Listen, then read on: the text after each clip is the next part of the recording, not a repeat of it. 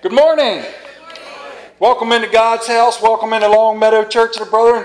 Welcome one and all for the sermon titled Combine. And you can probably imagine where my mind's at this morning. Our scripture lesson today comes from Ephesians chapter 4, verses 1 through 5. And there was a story told to at church this morning about potatoes, and it reminded me of a story. On a particular street, on one side of the street, lived a God-fearing, God-loving woman.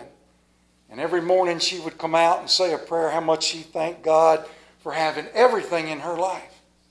Opposite her house, the other side of the street, was an atheist who came out every day when she came out and fussed at her.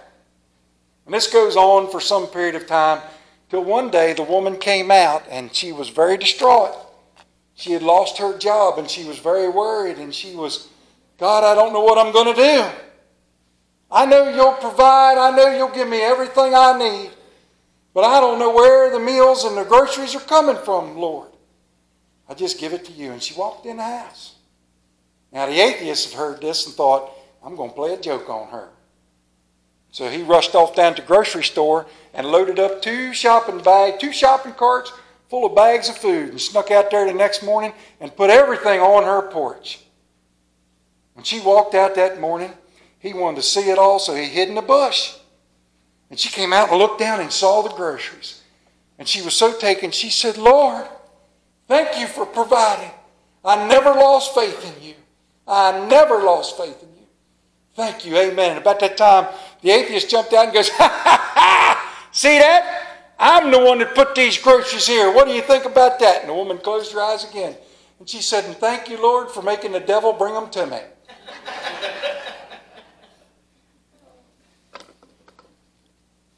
Ephesians chapter 4, verse 1. As a prisoner for the Lord, then I urge you to live a life worthy of the calling you have received. Be completely humble and gentle. Be patient, bearing with one another in love. Make every effort to keep the unity of the Spirit through the bond of peace. There is one body and one Spirit. Just as you were called to one hope when you were called, one Lord, one faith, one baptism, one God and Father of all, who is over all, through all, and in all. May God add His blessings to these passages as we seek Him out in prayer. Would you please join with me? Father, give these words strength and lift us up through them. We need to hear your message. We need to have something to cling to daily. And so, Father, these words, use them to strengthen us and carry us along. We thank you, Father, that you have given this message. And it reminds us of your Son Jesus and His love and the burden He took away from us. In Jesus' name we pray. Amen. I want you to know this name because I think it is ranking up there. Now you all know I have a list of really cool names that I have read about over history. And this name has now made it into the top 10. You ready? Oceanus Hopkins. Oceanus Hopkins. Now he's famous. He's famous for one thing and one thing only, and he didn't even do it on purpose. Does anybody in this room, other than me, know who Oceanus Hopkins is? No? Not even Mr. History? All right. On September 16th, they caught up to what would be a prosperous wind. After waiting and waiting and waiting, on September 16th, Bradford, the leader of this group, looked out and said it was a prosperous wind and left safety on a shore thousands of miles away to begin a journey to a new place. What? All right, fine. To the agricultural friends of mine who watched this, who was waiting for a sermon about combines, let me get you set off to the side. His name was Preacher Bell. And Robert Bell was born in Scotland. And Robert Bell in 1826 gave us the first combine. And throughout the years, he took the reaping machine that he had invented and put it out to use and never patented it because he believed that nobody should profit from the gifts that God gives them. He never sought it. But in 1831, Obed Hussey, and if you don't know this and you live in this state, I encourage you to get into your car, your truck, your bicycle or whatever, and drive over to Union Bridge, Maryland, and read the big cast iron sign. It's on there. Obed Hussey took a patent built by Robert Bell, built the reaping machine, to which Cyrus McCormick went and saw it, fell in love with it, built it, became famous. International Harvester grew out of it. In 1911, Holt, which would later become Caterpillar, built the first self-powered reaping multifunction machine, the Combine. 1923, the Baldwin brothers and their combine known as Gleaner. The Baldwin brothers were Mennonites. Designed the first complete combine. And in 1937, Australian-born Thomas Carroll, working for Massey Harris up in Canada, put everything together, put a way to move it on its own, and the world saw the first self-propelled, self-contained, all-in-one, multi-unit, multi-level functioning harvesting apparatus, as the patent said, otherwise known as the Combine Harvester. There, now you happy? Can I get back to my story? Thank you very much. There is madness in my method. No, method in my madness. The living quarters for 102 passengers were cramped. They lived in an area about 80 feet by 20 feet, which is 1,600 square feet, with a ceiling that was just shy of 5 feet tall. Couples lived and packed in closely together, yet they wanted all one heart, all one mind. They wanted a chance to try this new thing called breaking away from the church. And so they set out on a journey that should never have been undertaken in a boat called the Mayflower. Now, for those of you who don't understand, and I know I'm out in front of things a little bit, but there is a reason I'm talking about it today. Today. They got on board a boat that was never meant to go more than 150 miles in berth to berth. The ship was not built for it. It was in bad shape. It leaked. It acted up. It twisted. It groaned. The ship came so close midway across the Atlantic Ocean to being unable to sail. A storm had so badly damaged its main beam that they actually thought about turning around in the middle of the ocean and going back. But by a stroke of luck, one of the colonists had a metal jack screw that he had purchased in Holland to help in the construction of new homes. A great big metal bolt. They used it to secure the beam, which kept it from cracking further, and thus brought forth back the seaworthiness of the vehicle. By combining everything together as one, they began to make their journey. Despite the crowding and unsanitary conditions, the constant prayer left only one fatality and one birth. During the journey of 65 days, Oceanus Hopkins was born on the Mayflower. On November 19th, they caught sight of land for the very first time after 65 days on the ocean in a boat that was never meant to be there, in conditions that are smaller by half than this room we currently sit in ceilings they were cramped in that were less than 5 feet tall. I am 6'1". Imagine that. Don't do bump. A lot of knots on heads, I'll bet you.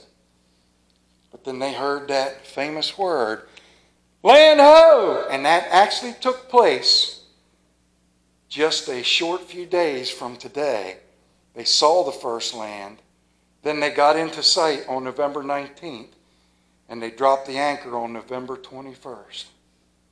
But before setting that anchor, the pilgrims and the non-pilgrims, the people on the ship, the workers, the captain, the pilgrims, all came together in prayer. A congregation referred to as strangers drew up these words: "In the presence of God and one another, covenant and combine ourselves together."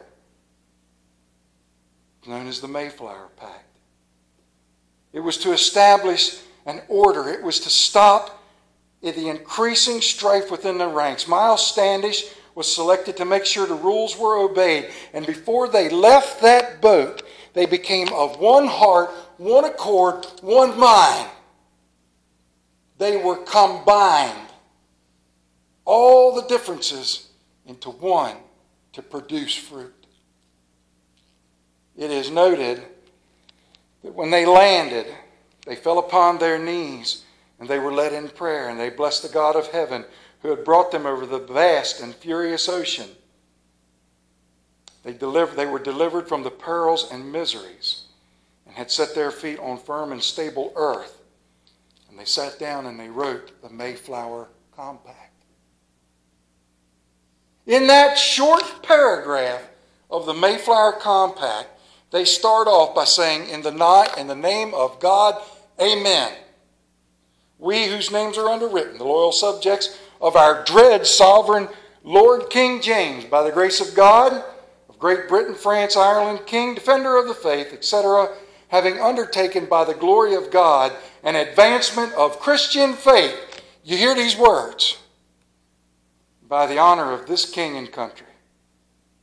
Voyage to plant the first colony in the northern parts of Virginia. Do by these presents, solemnly and mutually, in the name and presence of God and our Savior, and one another, covenant and combine. To come into one body, to become one, to act as one, to base everything they do as one, so that they could produce fruit, so that they could be what God had set them out to be. Christian missionaries. Now, I know we're way out in front of Thanksgiving, and we haven't even crossed a candy holiday yet, but I don't care. Right now, as we talk, in 1620, the Mayflower was slapping its way across the Atlantic Ocean, ready to land and give us all life in the new world. And use an old covenant, and use an old thought. Combination. All for one, all coming together as one. And yet in today's world, we seem to be so fractured. So today I preach on reminding ourselves that we are all the same. I'm not going to hold off on this subject much longer. I've been preaching about this for a while because it's on my heart. And all I hear right now is division and aggravation and fighting and fussing and carrying on from within churches all the way out to the outer reaches of what is decent and moral. Paul writes these words, as a prisoner for. It is important that you notice that word for. Not a prisoner of, not a prisoner to, as a prisoner for the Lord. What he is starting off that verse in saying is, I belong to Jesus Christ. I belong to him, and I am a messenger for him. As a prisoner for the Lord. Meaning I have accepted the Lord. I have accepted Jesus. I have accepted his word. I have accepted what happened. And Paul never saw it. Jesus had been crucified, died, buried, rose again, and lifted to heaven long before Paul. I urge you to live a life worthy of the calling you have received. That scripture says, I urge you to pay attention to being a Christian and live accordingly. Be completely humble and gentle and patient, bearing with one another in love. Combine yourselves together. Make every effort to keep the unity, combined together, one, of the Spirit through the bond of peace. Meaning, don't fight with one another in this instance. Get along with one another and remember who you are. All different, all together, all producing for the sake of Jesus Christ. There is one body and one Spirit, just as you were called to one hope. There's one. There's only one. That's it. Paul is saying there is only one truth, one Lord, one faith, one baptism, one God and Father of all, who is over all, through all, and in all. That's it. Complete, done, one. All the combinations fall to one point. And from the other end of that comes good and decent fruit produced. It means combining everything. You know what came out of the Mayflower Compact? They learned how to settle a new country. Now I want you to think about that for a moment, because we are staring off into the not too far distance when we as Americans will celebrate a Thanksgiving Day. Now imagine if you will. Imagine being taken from what you know over in another country, where everything you need is right there. You can go down to the baker, the butcher, candlestick maker. You knew I was going to do that, right? I'm not doing the rest of that poem. I was going to the butcher, the baker, the candlestick maker. I know there's more to it. But it was right there. Back in 2009, when I traveled to Scotland for a few days, I actually saw what it meant to see the butcher, the baker, the candlestick maker. Because in the town of Dufftown, at that time in Scotland, on the main street was a butcher here and a baker, and they still made candles. For real. Not for scented stuff, not for flu, pumpkin spice, blah, blah, blah, whatever candle you buy. They made them to see by. Because over there, electricity goes out quite often. And having candles was necessary. And by the way, if you've never been to a baker in Scotland and watched it as they pull the stuff right out of the oven and they give you a pie made out of meat, I'm telling you right now, you will hear angels sing. But they combined. They all came together to produce. In the early days of harvesting grain, they came together to produce something great, the Christian faith here in the new world.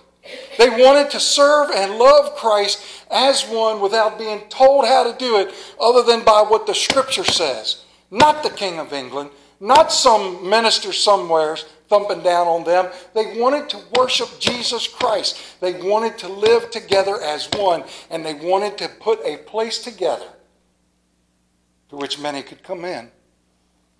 And so they endured 65 days of misery. Imagine if you had to do that. If you had to uproot everything. You have to come together as one. As one. In the early days of harvesting, I pulled those two together on purpose. In the early days of harvesting, they cut down the wheat. Then they carried it in a wagon to the threshing floor, where they took a stick and they beat it senseless to get the fruit out of it, to get the produce. And they worked and they struggled and they got very little. And then somebody said, why don't we do it this way with a reaping machine? And somebody said, why don't we combine it with this? Why don't we combine it with that? And now you can watch large-scale combines go through wheat fields and corn fields and take out acres of produce. All these different moving parts working together as one. When I was a kid, younger lad, I wanted to go on the great harvest. I wanted to go on that great harvest. I wanted to get that job working in a combine, starting down in Texas somewhere, I think is where it was, and go across the middle of the United States, ending up in Upper Canada, where I would work for 6 months running a combine. I never did it, but I still think that maybe one day I ought to take a vacation and go try that. And my wife looks at me and goes,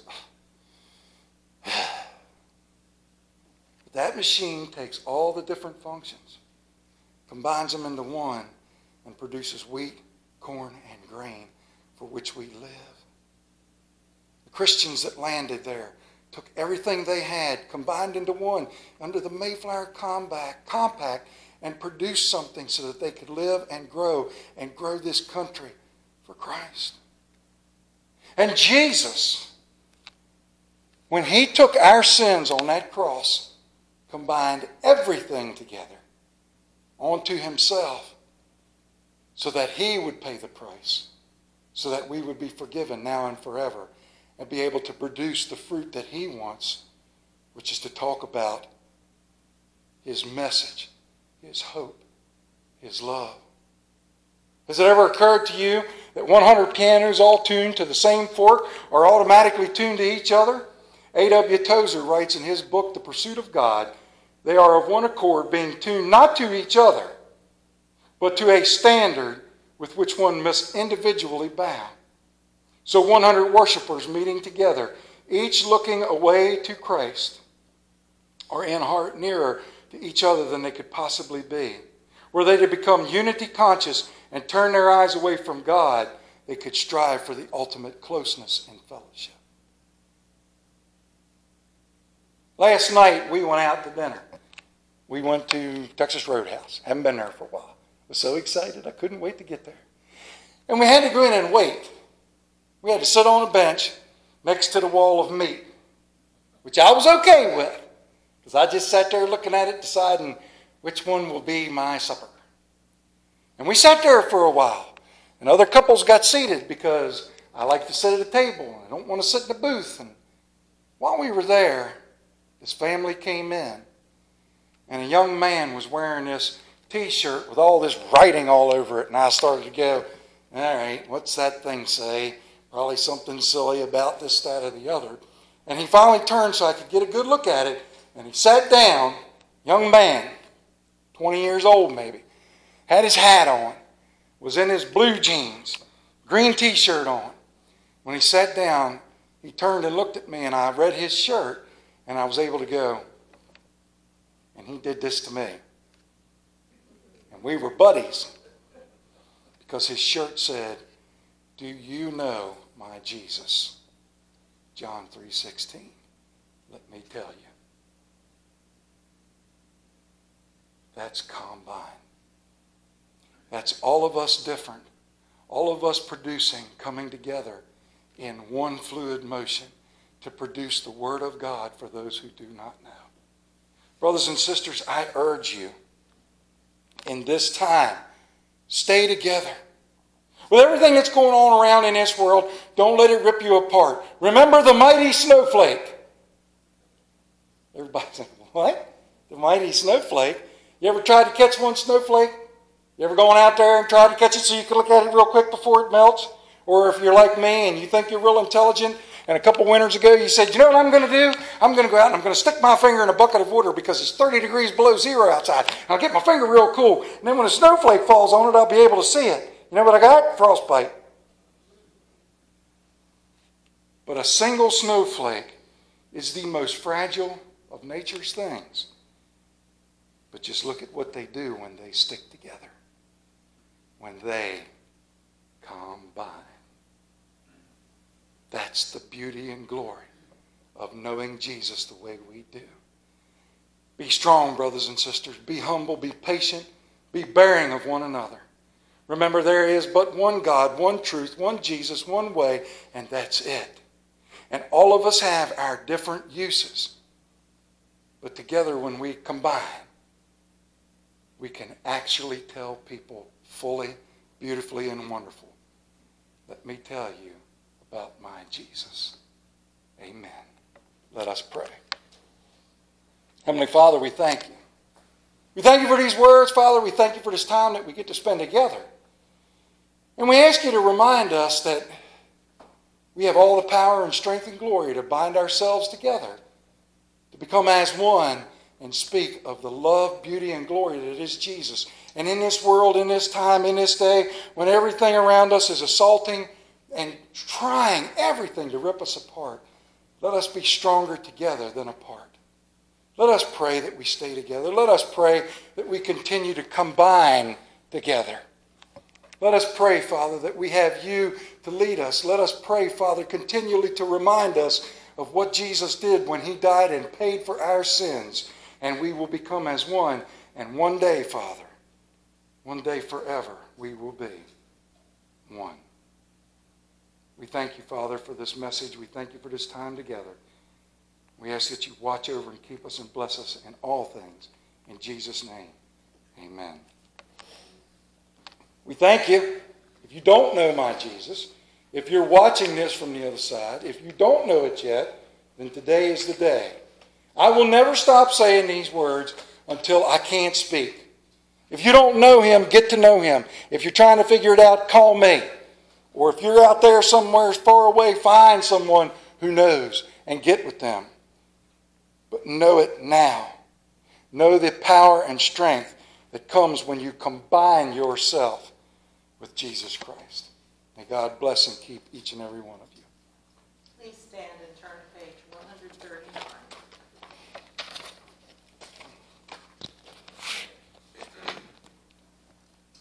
Great is thy faithfulness, O God, my Father. There is no shadow of turning with thee. Thou changest not, thy compassions, they fail not. As thou hast been, thou forever wilt be. Great is thy faithfulness, great is thy faithfulness. Morning by morning, new mercies I see. All I have needed, thy hand hath provided. Great is thy faithfulness, Lord, unto me. Summer and winter and springtime and harvest, sun, moon, and stars in their courses above, join with all nature in manifold witness to thy great faithfulness, mercy, and love. Great is thy faithfulness, great is thy faithfulness. Morning by morning, new mercies I see. All I have needed, thy hand hath provided. Great is thy faithfulness, Lord, unto me. Pardon for sin and the peace that endureth, thy own dear presence to cheer and to guide, strength for today and bright hope for tomorrow, blessings all mine with 10,000 beside. Great is thy faithfulness, great is thy faithfulness. Morning by morning, new mercies I see. All I have needed, thy hand hath provided. Great is thy faithfulness, Lord, unto me. Thank you for being so faithful to us, Father. Thank you for teaching us faithfulness as well. Combine our strengths. Let us go from here ready to see this world this week with renewed strength and renewed power, Father. Let us proclaim that word. Jesus Christ saves all. We thank you now and ask that you watch over and keep us. In the name of Jesus, In the name of you and the Holy Ghost, now and forever. Amen.